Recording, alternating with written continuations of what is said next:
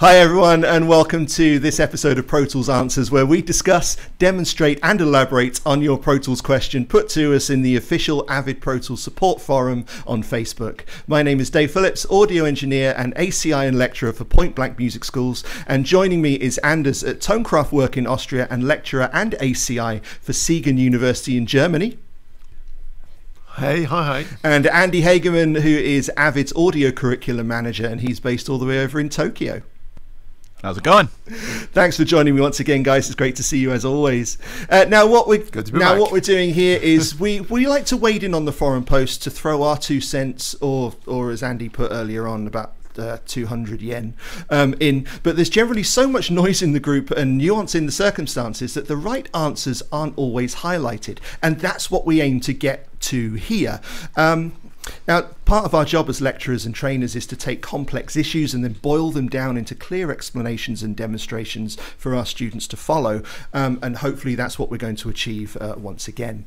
Now, before I continue, please let me ask you to subscribe to the channel and hit the bell icon so that you're notified when our videos are released, and of course please like the video if you do and dislike the video if you don't.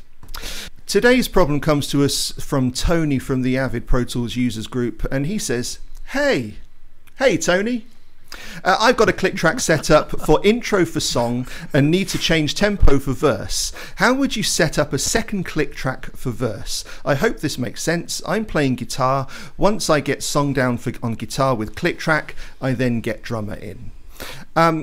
So this is a really interesting question, actually, because it sounds relatively simple on the outset, but what we can do with click in Pro Tools goes really quite beyond just setting up a simple click. And then I think what the question is getting to is setting up different tempos for different parts of songs, or maybe even setting up different patches for different parts of songs. So we're going to dive quite deep into how the click track for Pro Tools works today. Now, unlike some DAWs, Pro Tools doesn't automatically start up with a click track, although we can set that up to automatically happen. But what you're going to do is you're going to find the click track under the track menu, and all the way at the bottom we have create click track. Now, I've got a basic session set up on here, very much like Tony's description, which is just guitar and voice, and then we'll bring our click track in there. We'll drag that all the way up to the top. And the click track is simply an auxiliary track with the Click 2 plugin automatically inserted onto that. And what is interesting about Click is it doesn't take its prompts from any kind of MIDI track or anything like that, although it is technically a MIDI instrument. It takes its cues from the internal MIDI clock, and so it's, you know, unlike Logic, it's not built onto the actual interface of Pro Tools. Everything is dealt with within the auxiliary track and the Click 2 plugin, and because that's taking its cues from the main MIDI clock, it's going to be taking its tempo from our tempo trap, or rather, it's going to be taking its cues from our tempo track. Don't fall into the tempo trap, everyone. So we have this session set up for 146 BPM right now. So that's going to be the basic tempo of our song. And what it sounds like Tony wants to do is change the tempos between the different sections of the track. And actually this is, and you guys may have a slightly different opinion to this, but from a rock, pop kind of country music guy like me, that's the stuff that I prefer to produce, as I mentioned in the last episode, that I do a lot of work with MIDI, and I like to try and mimic a human performance using the tempo grid. And what I mean by that is that when you're playing naturally in a band, there are some parts of the song where you naturally speed up, and there'll be some parts of the song where you naturally slow down. And so if we start off our track in 146 BPM, we can add a tempo change, let's say here at around about, what's this, bar, zoom in a little bit, at bar 19, we can add ourselves a tempo change there on the tempo bar to speed up or slow our track down. Now, to be able to understand how that is going to work throughout the entire course of the song, it would be sensible to use the marker lane right here, the marker track, to insert markers in to denote the particular sections of the song. This could also be a visual representation for the musician as they're following the track and playing the track through in the studio. This can be accomplished if you have a second monitor or a breakout monitor into the live room, so the drummer or the musician can hear it on the cans, but also see it on the screen as well. So he kind of has a cue as to what's coming up.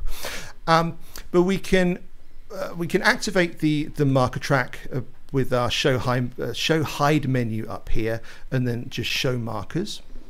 And then we can either use the little plus icon here with our cursor at the particular place that we want to place our marker. We can press plus, and then we can type in the name of our marker, click OK, and then that will instigate the marker onto our marker lane, and therefore also our timeline. We could do the same with bridge, choruses, etc., etc. So you can build up a structure of your song. That will also help you decide where you're going to put in your tempo changes. So if we wanted to insert a tempo change onto verse 1, we can click on the tempo bar right here with Control, and that will bring up our tempo change. Now if we boost that all the way up to, let's make it really quick, let's make it 160, and we can see everything after that compress, and then we'll again hold down Control and we'll click and we'll set it back to 146 for our bridge, and then we'll set it at 167 for our chorus. So we can see each of the we can see the bars and beats compress and expand as we put on our tempo changes. Now let's just put the let's just put the playback cursor right there, and if I'm just going to mute my client's track. So all we should hear now is the click playback. Okay, that didn't do what I wanted to do. Let's just solo our click. We'll hit play, and we should hear the click respond to the tempo changes.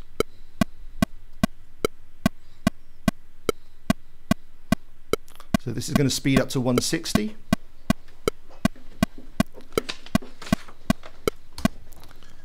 And then 160 down to 146.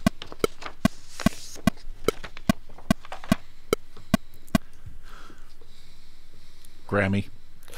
It's a particularly special click. I picked a special one. Grammy. So as long as those tempo changes exist on the tempo bar and you've got the conductor track on, your click is going to follow each of those changes. And if your drummer is practiced with that, he should be able to follow those changes quite naturally during a recording session. If you can set up a breakout monitor, you can actually have your drummer following those visually in the studio while he's recording. Now it's probably worth noticing that this might not be particularly important for some of you guys who are doing EDM stuff, because EDM is typically just one tempo, isn't it, all the way through, and that could help. That if you were to start introducing some of the kind of the human tempo changes into those, that might also break the beat matching possibilities for DJs. So this is something that will be quite important, I think, for the pop guys, the rock guys, indie guys, folk guys, anything where it's not necessarily going to be mixed heavily in nightclubs, you know. That being said, I mean, I hate to disagree. I don't want to be fired on the third episode, but not at all. You know, it's. But you know, I mean, I think you know, what you're talking about, Dave, is a tempo change that is not basically something that you'll say, oh, there's a tempo change, but it's something that you kind of feel viscerally. So we're talking just a few beats per minute, and it goes up just as like a little bit of an adrenaline yes. rush for the drummer, yep. and it just pushes it just ever so slightly. And by the way, if you push it too much where it's obviously a different tempo, it's probably way too much. It's just that it nudges it just a little bit. And then once you're back into the verse, then you nudge it back down, so you kind of get that normal kind of adrenaline, kind of sensibility. And I've done this with electronic music that you would not think would be heavily thought of in terms of a tempo map, but you do that and you start to get this kind of emotion that you didn't have before, just by taking that chorus and just ever so slightly just bringing it up. Yeah, I've been doing that a few times as well. Yeah. Cool. Yeah, well, I was using larger increments really just to demonstrate on the thing. Sure. You certainly wouldn't. Yeah, you certainly wouldn't go from 100 and jump 12 dB in a single tick, would you? yeah. You're right. Yeah. So great stuff, Dave. That's a great ways to do it. Do you want me to move on? Yeah, please do. Okay. So pick up the next segment here. Can you see my screen now? Sure can. Okay, great. So I got a little track here, and I've got a couple of tempo changes as well. And as Dave mentioned here, you need a click track to be able to play back the actual click in Pro Tools. Well, it's not like Pro Tools doesn't have a metronome built in all the time. Pro Tools actually does. It's just the plugin, the click plugin isn't inserted on a channel when you start Pro Tools usually. Basically, so that it doesn't take away any system resources for you if you don't need it. Yeah, plus, not everyone needs it, do they? Exactly. If you're working in post-production or something like that, you will probably never ever use a metronome. That's why there is not a click track active. But if you always need one, go to Setup Preferences, and under the MIDI tab there is a way to automatically create click track in new sessions. By the way, I heard sometime when I was visiting Avid that this is the most requested feature in Pro Tools. One that's already there. Yeah, exactly. And and I think a lot of things are requested for Pro Tools all of the time that are actually already in Pro Tools, and this is one of them. Yeah. So if you always need a metronome active in Pro Tools, and you want to be able to hear the click track, you make sure this one is checked. And Dave also mentioned that the Click 2 plugin is basically just taking this MIDI beat clock and providing the clicking sound. So when I press play here, you can hear the metronome clicking with its usual clickiness that it usually does.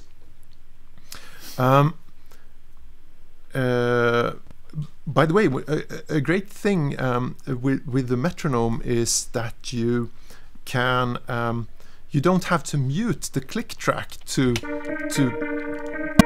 not hear it. If you click on the little metronome icon in the transport window, or even better still, if you press number 7 on your numerical keypad, you can turn on and off the metronome sound, or the click plugin sound actually. And that's a great feature. So what are the settings that you can use to personalize this click sound? You obviously have the Click 2 plugin that does the clicking, and you can set the sound that it should use for the accented click, which is the click 1, and the unaccented click, and you can also set the overall volume of those clicks. But also in the actually click setup, you can get to that by clicking setup. Setup. Yep. Yeah.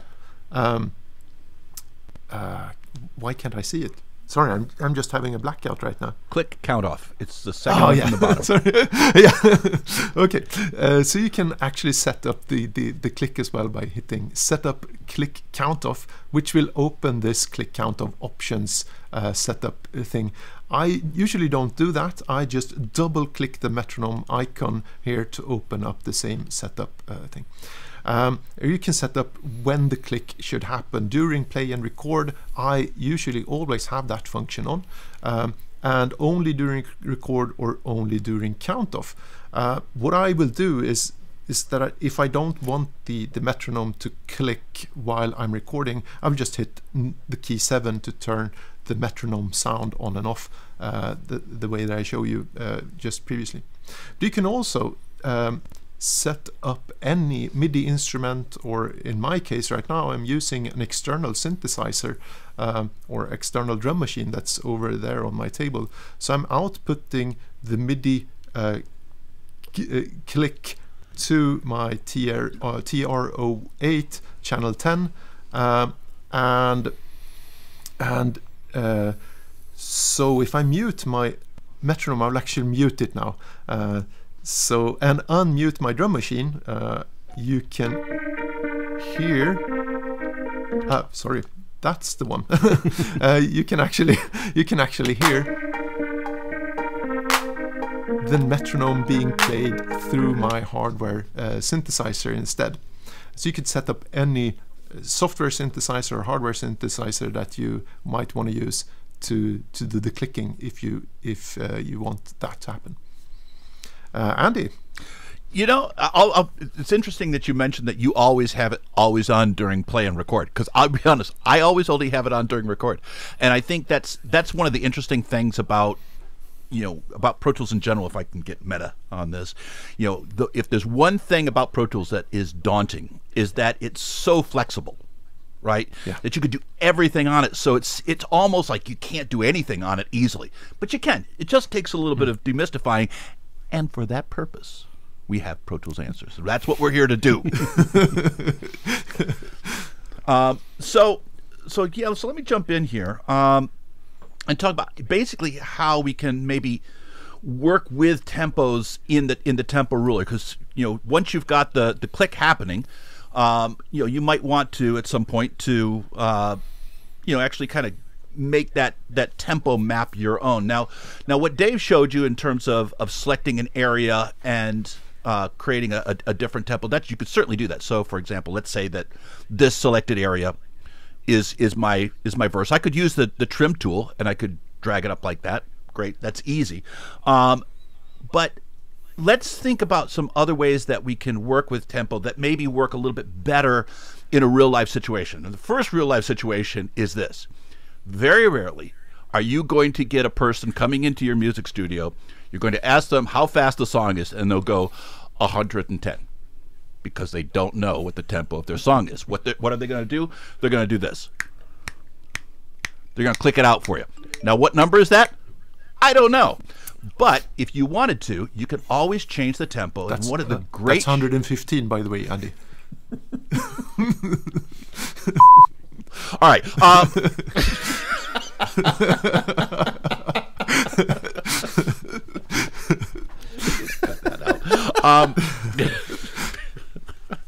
No. So it's on you then. So basically what you're going to do instead of doing that is you can, while they're clicking their fingers, hit the T key. So what I did. And of course, I hit 120. Why? Because this is a default one in Pro Tools, and that's what I hear all the time. Let's go here. Let's do something about this. Let's go. Great. So it's 81. Great. Fantastic. Now, the other thing that you want to take a look at when you're talking about a click is the click resolution. And so many people click beyond this. And this is something we were talking about before the show, and I'm going to talk to you guys about it now, is if you've got a meter that's 4/4 time, that bottom 4 of the time means that a quarter note gets a beat. And at that point, you know, your click resolution is 1 beat. That's the default. Everybody uses that as their normal click. However, there are some meters that are compound meters.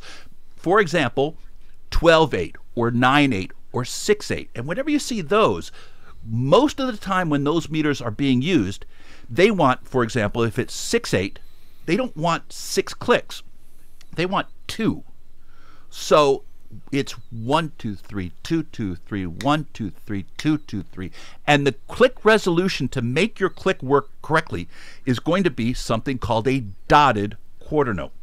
Now, a quarter note, if you know music theory, is 2/8 notes. If you add a dot to it, then it adds half of that note back to it. Okay, so a dotted quarter note is going to be worth 3/8 notes, and that's where you get this. So if I had 6/8 time, it's going to be 1, 2, 3, 4, 5, 6, 1, 2, 3, 4, 5, 6. And if it was 12/8 time, it'd be the same thing. 1, 2, 3, 4, 5, 6, 7, 8, 9, 10, 11, 12. And that's going to be what you're going to want to give your musicians. The other thing that I'll say is this. I'll change this back to the default.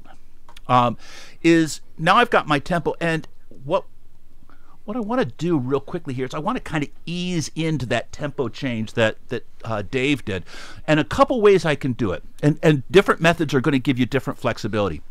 And I want to just speed up the tempo just a little bit over here. I could use the pencil tool, and probably the quickest way to draw a nice gradual linear change is going to be with the line version of the pencil tool, and I can go ahead and draw a little line at this point. Great, fantastic. And the cool thing about using the pencil tool is when you're drawing a tempo change, you're going to get these two little blue handles, and so I could always kind of change the position of that and change how much I'm going to do it or how long I'm going to take to do it. Now, once I click out of there, I lose my handles, so be careful. That's one of the ways that you're going to work. Now, if you go into the more involved curve, so you can do a parabolic curve. Let's do an S curve just for fun. If you want to ease in and ease out of that tempo change, which is something I often like to do, you're going to get something like this, and you now have 4 different handles, so you can change how much you're going to work on it. You can also change the center of the curve and how much it eases in and eases out. And if you don't want your tempo change to be that noticeable, these kinds of things can really kind of help you out. And again, you've got these nice little blue handles. I'm going to undo this. Here's another way you could do it. There we go. Now, let's say that here's the area. I'll change this a little bit. Say that this is the area right here where I want to do my tempo change. This is the area leading up to, let's say, a verse where I want to get 3 beats per minute faster. Okay, something pretty mild. What I could do instead of using the pencil tool is I can go up here into event. Now, event is usually where you're going to find everything that has to do with time or MIDI. And so what I'll do is I'll go into tempo operations, and I'm going to ask my client. My client today is Anders. Anders, do you want a linear change, or do you want to ease into it? How without getting too specific, how do you want it to move? Do you want it to move linearly or curve, or how do you want it should steadily move up to that tempo. Linear will be great. Okay, great. So we'll go with linear. And so what I'm going to do, you can see down here that the beginning of my selected area is over here, and the tempo is 81. And what did I say? So Anders, you're my customer. How much do you want to kind of ease that up by how many beats per minute? I think let's go 84 at the end. 84. Okay, that's a bold choice. Grammy. All right, so now we go over here, and then boom, and apply, and now it wrote in that specific change. Now notice here that once you make that change, you don't get any handles. So if you wanted to undo it, it's Control Z. If you wanted to go with one of the more advanced ways of putting that in, you do have the ability to change your curve, and change where the center of that curve is, and change your in and outs and all that stuff. So you do have a couple of different ways that you can work with the different curves and defining their shape. Let's see here. I think that's about it. Okay, great. Do you want me to do a little bit more about what you can do once you have a tempo map and you need to play along with it, but it can sometimes also be a little bit problematic. You want me to take that? Do it. Okay, so I'm sharing my screen. Can you see my screen? Yes. Okay, great. So I have this song here, and it's starting out at 115 BPM. And over here, I did a linear tempo change, just like Andy just showed us, where it basically takes us from 115 down to 85, and then back up hard again up to 115. It sounds something like this currently. So now we're coming up to the linear tempo change. We can hear the tempo going down. And suddenly we're back up to 115. Maybe that's the effect that I want to go with. And if I wanted to record some drums over this now, and I'll try to do my best, but I will probably fail at this now. But I just Input Quantize is your friend. Don't tell them my secret. Okay, so I'm just hitting record here, and by the way, I'm actually using Input Quantize. Nice. but I'm hitting record, and I'll try to play along with this. You can imagine the problems I'm getting when I'm going from 85 to 115. So I'll just try it. And you can hear me count off here, and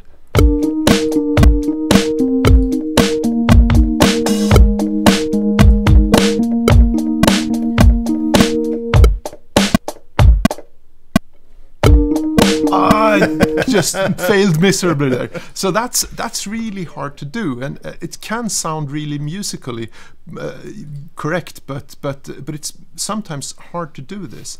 And so we actually have a way of doing this a bit more easier. Dave mentioned that we have this tempo track up here, and the tempo track is like a tempo map where all our tempo changes go.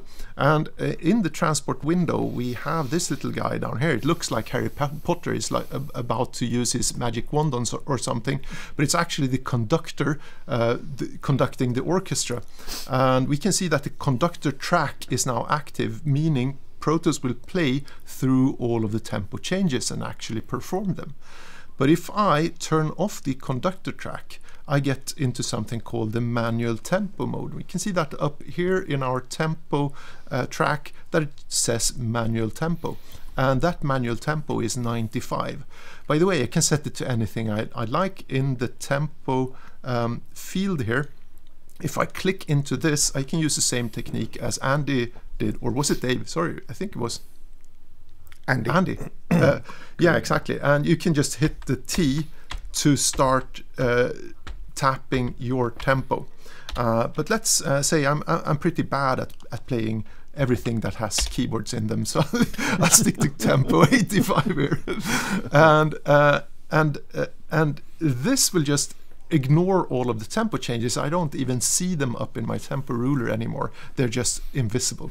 So I'm stuck here in manual tempo, which is right now set to 85.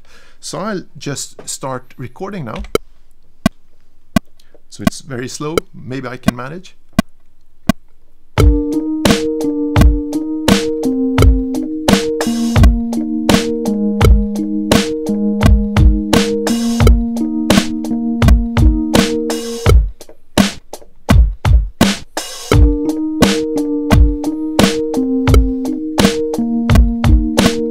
And so on.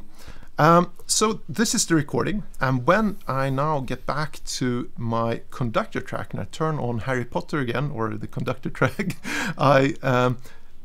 Pro Tools will actually perform all of the tempo changes, and since this MIDI track is in ticks, it will adapt to the tempo changes. So now it will probably be perfect in tempo all of the way through the tempo changes.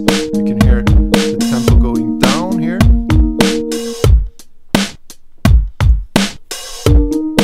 And even then when we're getting back to 115, it actually performs. Yeah, that's really cool. That harps back to episode 1, doesn't it, where we were talking about the difference between 6 and samples. So yeah. And that's the key thing for that particular technique, isn't it? The understanding that the notes that you've recorded in with the conductor track off, they're linked to the bars and beats grid, and when you turn it back on and reinstigate all of those tempo changes, all of those notes that are locked to the bars and beats grid get shifted along to the particular point they're supposed to be at. Really clever. Yeah.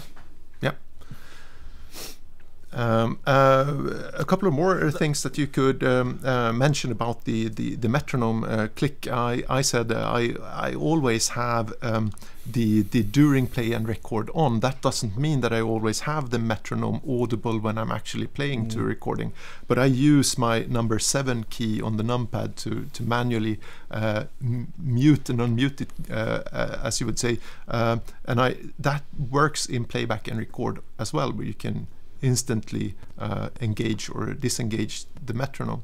Another feature that I use quite a lot is the count off feature, which is set to 2 bars here, and you can use number 8 on your numerical keypad to turn the count off on and off. And I usually don't need a count off when I'm in playback, so I have this function only during record. The count off is only when I record, because I would get old before I like if I always had to hear 2 bars of metronome before I listen to my song. Yeah, the count off can be useful if you started your song at bar 1 at absolute 0, isn't it? Because you've got no, by default anyway, you've got no space before that, so you need some kind of metronome. Again, you can go, did we touch on that on episode 1 as well, where you can move I think we did, yes. So you can move the bar 1 point on the timeline. So you can have a look back on episode 1 to see that in action. And if you it's a link to that exactly here right now, right? I'll make sure I put it there. There you go. That's great. And nowhere else. You know, it's interesting. I don't think we actually have gotten around to answering Tony's initial question.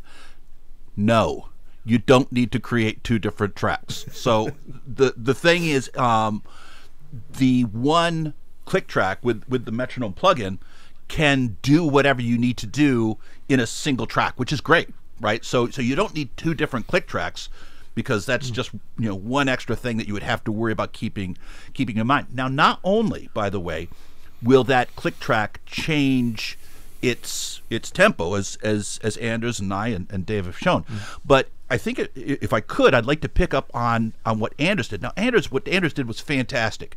You know, if you're working with, you know, you just basically suspend the tempo map, and then you've got, you know, a different playing field, literally. But if you're a live drummer, or you're working with an orchestra or anything like that, and you've got a tempo change, sometimes when you get down to those slow tempos, you can get into some serious trouble. So let me go ahead here. So what I've got over here, we'll go ahead and do an edit cut over here, and let me set up everything. You guys are seeing what I've got, right? Of course. Yeah, sure. So you can edit this out. So what I've got here is a starting tempo of, I guess, around 81 and an ending tempo of 42. Now, 42 is an awful slow tempo, and if I was an orchestra conductor, I would be beating out a very slow beat. It's very hard to find that, and if you've got multiple players, they'll fall apart at this point. So what we tend to do is we tend to subdivide the beat. So instead of going 1, 2, 3, 4, we'll go 1 and 2 and 3 and 4, and that gives us more little increments that we as human beings can latch onto. Now, there's 2 different ways you can do this. Okay, one of them is going to be to change the meter, and so if I go in here and I'm showing meter, what Dave showed you as adding a tempo change, you can use that same shortcut to add a meter change. And so what will happen here is I'm going to go to here at bar 7, and I'm going to add a meter change, bump. And what I'm going to do is I snap to bar, great. Start at bar 7, yes, fantastic. I'm going to change my click resolution to, instead of being a quarter note, I'm going to change it to be an 1/8 note. And what I'm going to hear,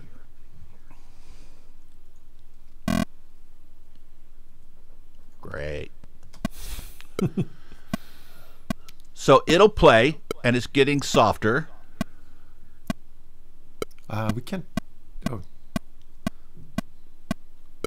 And what it's done is it's subdivided, right? So now it's subdividing. The only problem is that they're all the same tone. Okay, so that's the one downside of that. It will give you more beeps, but it doesn't tell you which is a downbeat, and sometimes that can get confusing. The other way you can work this, and I'm going to undo this tempo change, is to have the plugin not follow the meter. And if you turn off follow meter, you now have all this control. If follow meter is on, then you can't change anything in click 1 or 2. You can change the levels, but you can't change the resolutions because it's following the meter, and it will do whatever changes are in the meter. If you turn this off, what I can do is I can set up a secondary click to be on eighth notes. And what I can do over here is, I'll bring this down, and I could automate this. And I could automate this just like any other plugin, and I can start to bring this up. And the cool thing about this method is it does have 2 different tones. So you can clearly tell which one is the downbeat and which one is the offbeat. 2 different ways to work. They're just 2 different methods, and you can choose whichever one is better for yourself. But especially if you're working with slow tempos with a live musician, or even worse, a group of musicians, those slow tempos can be killers. But being able to use your click resolution, or to be able to use the click plugin's follow meter command, is going to help you get out of that kind of a jam. I'm glad you were talking about that kind of customization with the plugin, because I wanted to talk about that next. So you've kind of dealt with the majority of it for me. But I wanted to talk about it in the context of drummers and musicians that want different tones in their clicks, because some, as I think I mentioned before, some want to work with cowbells, some want to work with triangles, and it'll be to do with the frequency content that their ear responds to over the music that they're playing to. And some people just want different click sounds, don't they? And it's the same thing with having your downbeats accented with and having the rest of the beats work on a different volume or a different tone. Some musicians will even want no accents whatsoever. You know, they just want to kind of feel it naturally and not have the click pointing them to where the downbeats are. So that Click 2 plugin is so ridiculously customizable. It's a really smart little system. Sorry, I'm having some delay here. Okay, and one thing that you don't want to forget is that in the Click plugin, if you're making these perfect settings that you want to use over and over again, you can always save your settings into the plugin itself. Save settings and make a setting that you want to use over and over again. And I have a couple of those for different drummers that I work with. Yeah, that's a great idea. Let me show something here, since we're having this conversation about multiple clicks, and Dave's 100% right, 0% wrong. You know, you're going to get people who really get precious about, oh, it's got to be this sound or that sound or the other. But even if they're not precious about the sound, the timbre, in a recording situation, rarely do 2 musicians playing together want the click to be the same volume. Clicks are usually something people want almost all the way up if you're a drummer or bass player, or maybe almost all the way down if you're doing some other instrument that relies on the drums, right? So you're going to want to create different mixes for everybody. So one of the things you can do, and there's a couple of great little shortcuts in here, is I've got my session here, and I've got a whole bunch of different stems, all using Pro Tools' new folder tracks, which are fabulous. And I've got 2 different click tracks over here. And let's assume, for the sake of argument, that these are 2 different click sounds, right? So they're different click resolutions. They're 2 different, completely different setups. Now, in my I/O setup, I've set up in my buses, I've set, where are you? Q1, Q2, where are you? Oh, I guess I don't have Q1 and 2. Let me go ahead and set that up. Go ahead and stop. I thought we'll edit this out. I thought for sure I created Qs. All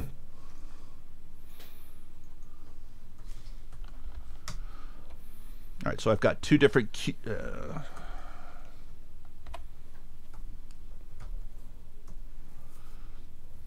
So we'll call this Q1.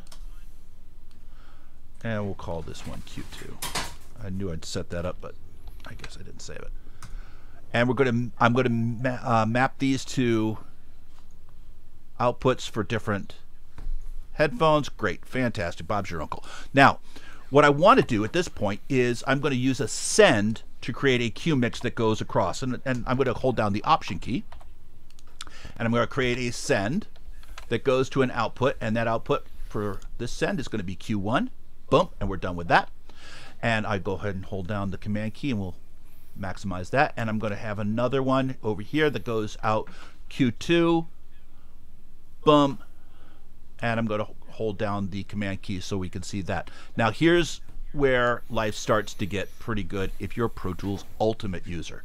I'm going to select all my tracks, and you'll see all of these cues are all of these sends for the cues are all now at -infinity. So I'd have to bring them all up and do a whole bunch of customization, and it's going to be very hard for me to get the same kind of mix as I'm having on my main mixer, except, check this out. I'm going to go to Automation, and I'm going to copy to send. And I'm going to copy the current value. You can copy the automation if you want to. I don't, generally speaking, but you can. I'm going to copy the current value for volume to send A. And boom.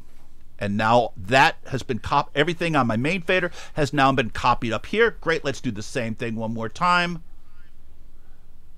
Copy to send. Copy this to send B.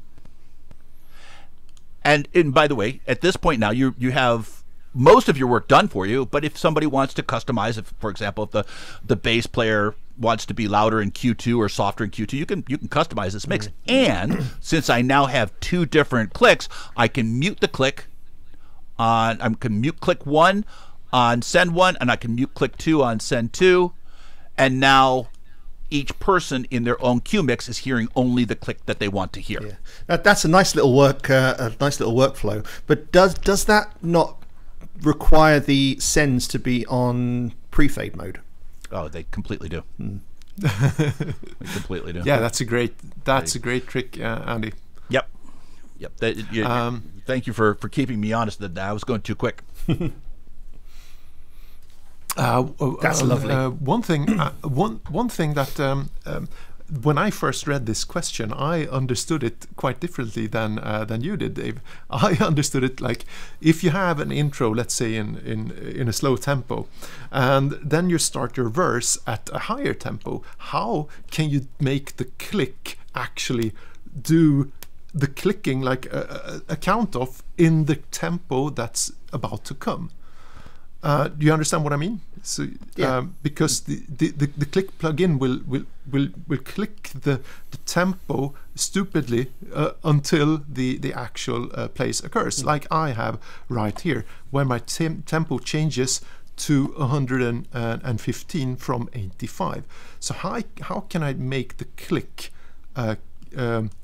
click the 115 tempo here as a count off? So what you can do is, or what I usually do is, I will select 1 bar or 2 bars, depending on how long you want the count off to be, and I'll just right click this guy right here and select commit, and it will commit the edit selection right here, and insert after the last selected tracks, and with the source tracks do nothing, meaning I still want to keep my metronome, right? So I'll hit OK, and Pro Tools will now render this click plugin as audio and put it on a new audio track. That's such a great tip. You guys are trying to outdo each other's sugar cubes, aren't you? And now what I'll do is I'll position my insertion where I want it to click to, and I'll go to the grabber tool and hold Control Command on a Mac and click on this little clip, and that will insert it so that the end of the clip will go to the insertion. So now if I mute the click right here, I actually get the click, the 115 click, starting 2 bars before, which will sound really strange, but I'll mute the drum machine here, and you can hear that click here. So that's a 2 bar count off in tempo 115. That's great. You know, I've never done that before, but that makes all the sense in the world. That's awesome. See, this is the thing, is it's not hard. It's none of this stuff. Look at the three of us. You guys that are watching us on YouTube. None of us look like we have a brain in our heads, but we can still figure this out, because all it boils down to is like 10 things. And if you put those 10 things in the right combination, you get anything to happen. That's awesome. That's fantastic. Yeah, and one thing that I would like to add, a couple of these techniques that we're using are a little bit more advanced, but most of the stuff we've talked about in this channel so far is what you find in the very first Pro Tools PTO 101 course, which is the Avid official courseware, which is a great course. You can just pick up the book and read that one, and it will teach you a lot about how stuff really works underneath the bonnet. It does. And there's an upcoming, by the way, Pro Tools First book that is like a Pro Tools 101 for the Pro Tools First application. That's coming up soon. Wow, that's fantastic. Great stuff. One thing that I wanted to interject with on when Andy was talking about the routing side and getting the headphones to different musicians with their outputs. You know, Andy was routing to the physical outputs on his interface, but what that is going to require is a headphone amp, isn't it? Because the interfaces are outputting at line level. You need to have that amplified for headphones. One thing that is quite clever with certain interfaces, this doesn't work with every interface for sure, but I know that this is a feature of Focusrite specifically, is that the two headphone outputs are on different buses, aren't they? So headphone 1 is usually on your regular output 1 and 2 bus, and the second headphone output could be configurable to any of the others, maybe on 3 and 4, but certainly some of the interfaces I've seen, you can configure them to any of the output buses at all. So if you're working in a small production space with one interface, 2 musicians, or 1 musician and a producer rather, you can have one of those headphone outputs configured to receive the click channel, or a headphone Q channel rather, and the producer working on the main output 1 and 2 bus. Yeah, you know, there's a lot of interfaces. Probably most of them these days allow you in the hardware setup to assign the headphone outputs to either mirror the main output or to mirror something else, just exactly for that. And with so my Omni does over here, and I believe the Matrix Studio has two headphone outputs that allow you to do that same kind of thing. I think the original question was, well, if I remember back to the original question, it was all about how do you set up different clicks for different parts of the song, haven't we? So I think we've definitely covered that, and a whole bunch more. And a lot more. That was really interesting. So I think we can tie off, unless there's anything else that you guys want to interject with, any more sugar cubes. No, we got to keep some. We got to keep some for the next one. Come on. Good answer. Yeah, that's. And there's one really important thing. You should definitely like this video and subscribe to our channel. Yeah, and hit the bell icon so you get notifications when we upload these things. We haven't sorted out our schedule yet, but we're just on the precipice of launching. So we'll be able to give some specific schedule information probably in the next video. And you know, please, if you have any questions about how Pro Tools works, stick them in that Avid support forum. I'll stick the link down in the description. That's where we take a majority of our questions and our subjects from. How we might develop that in the future, I'm not sure yet. Just see how things go and how things develop. I'm certainly having a great time doing this. I hope you guys are too, and I hope you guys are having good fun watching it, and you're getting a lot from it, and it's really helping you in your studio. So all it leaves me to say is thank you so much for joining us. Thank you very much to Anders. Thank you very much, and thank you to Andy. My pleasure. This has been Pro Tools Answers. My name's Dave, and we're out.